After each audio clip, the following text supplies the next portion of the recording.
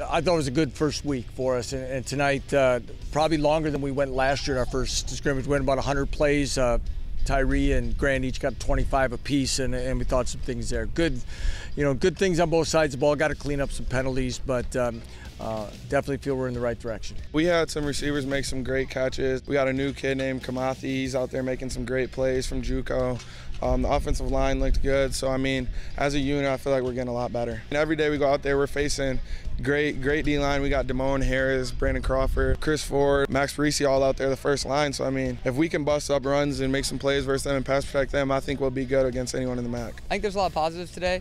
I think in the scrimmage scenario, you finally get kind of a little bit more of that live speed, something that you're not used to in practice as much as you try to replicate it. So I think things are moving a little faster, especially for the young guys. I think overall, I think we did really well. But, the tape will tell, how well we did. Both of them have a pretty good command. I think whichever way this turns out, I think we're going to have a guy there that can move our offense. We're coming out with a mindset every day to work. I think Chris Ford is doing a great job. I think Max Parisi is doing a great job. I think Coach Ed is doing a great job in rotating the D-line. And we're all coming back with a lot of maturity.